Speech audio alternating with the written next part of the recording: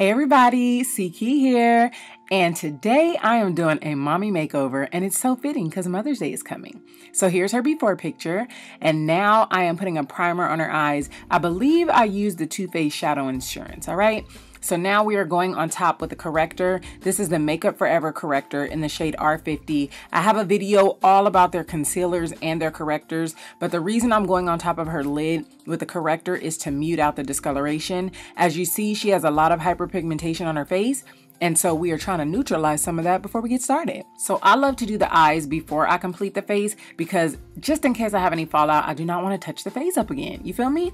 So I'm using Makeup Geek's Cabin Fever on one half of her lid and then Desert Sands on the other half. We're giving her a really natural look, and I told her I was going to use lashes, and this is what she had to say about the lashes, y'all. What's that? Lashes.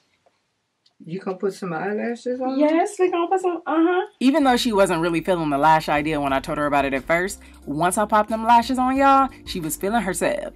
And now I kept trying to get her to hold her head right. Look, hold your head down. I cannot.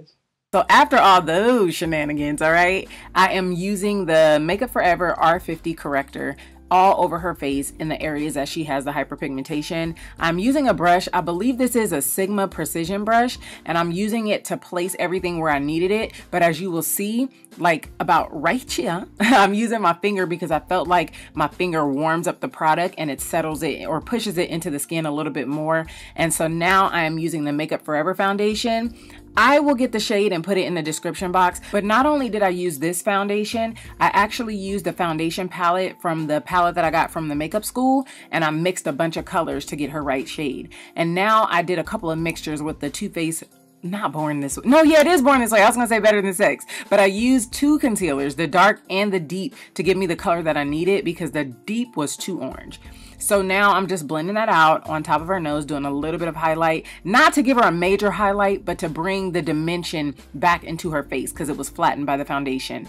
And now I'm just setting under her eye with the Laura Mercier deep translucent powder, but I will, like a word to the wise, let me tell y'all, when you're doing mature skin, you want to put a little bit of powder under their eyes. Next time I will use a brush and not a beauty blender, but I wanted to touch up her eyes a little more, so I'm just adding a little more of that eyeshadow on both sides, the Cabin Fever and the Desert Sands, just blending that out. I didn't feel that she needed a liner because we really wanted it to look natural, you know what I mean?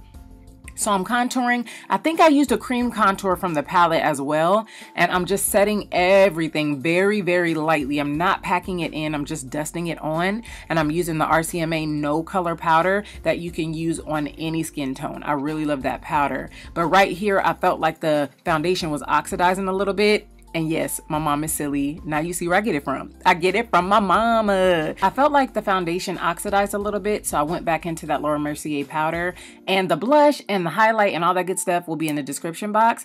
And I used a lipstick from a lipstick palette. But I do want to tell you guys, highlight on mature skin, don't use a lot. But here's the look, guys. You like it? Mm-hmm. A lot. I would like to look like this all the time. Work it, Mom. Work it. What am I working it for? The camera for the video. Oh. You feeling yourself, huh? Yeah, I wish I could do like you all and Jack. What we do? You act like you were born to do it. When you get my age, you have to jump fine. You have to jump? Did you jump? You jump fine today? I jumped way fine. I might be able to go out somewhere and catch. Trying to catch a 74? I'm just talking. C-Key Beauty, confidence is key. You know what I mean. A woman feels good when she's looking pretty. I don't need no Benz, Lexus, or a Range Rover. Just give your girl a bomb C-Key Beauty makeover. Confidence is key, ladies, you know what I mean. Or maybe her eyeshadow and mascara will help you see.